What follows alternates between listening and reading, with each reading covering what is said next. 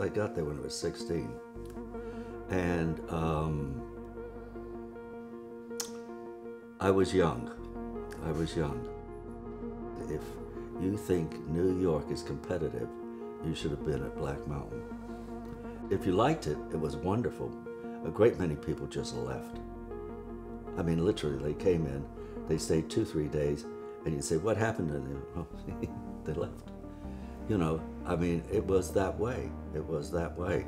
So that if you had that possibility in you, you could stay and you could get a lot out of it. And that, again, is what do you do with ambition? I mean, you can take it and you can become, I'm going to become famous. Fuck it, man. Nothing else. I'm going to be famous and rich.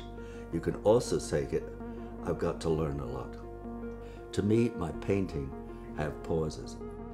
I want you to sit or stand. I want you to look at them because there are different things going on that are not obvious. They're not going to come, pew. Rarely has your life changed because you see some painting or you read a poem. Once in a while, maybe. People seem to have that kind of catharsis, but it's very rare.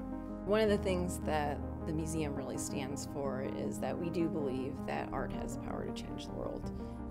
It gives you a space to step back from your ordinary time. You experience the artwork and then you go back to your life with a different awareness. And that is the power of art to change the world. Black Mountain constantly drove home the whole idea that you should persist. And if you fell in love, be in love. You know? I'm glad I went there. I'm glad I went there.